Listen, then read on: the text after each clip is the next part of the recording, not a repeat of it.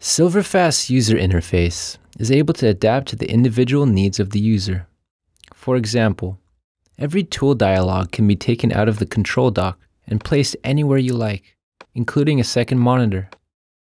Every dialog can be minimized to the title bar and maximized again. If need be, it can be placed back in the control dock. The placement of tool dialogs can be saved and loaded in SilverFast settings under the General tab. To save a new setting, click on the left button and provide it with a name.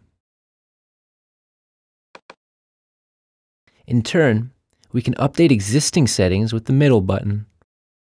With the right button, the chosen setting will be erased. In this example, we load the setting GUI 1 with 4 open dialogs